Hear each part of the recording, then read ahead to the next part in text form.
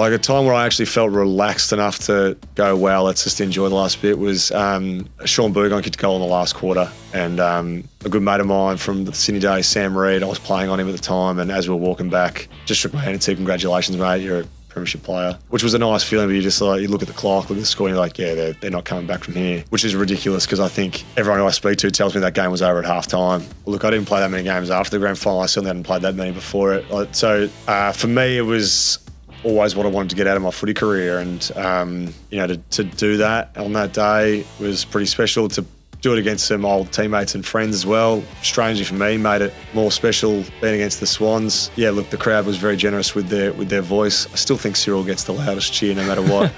No, but honestly, it was great. The Hawthorn faithful were always very nice to me.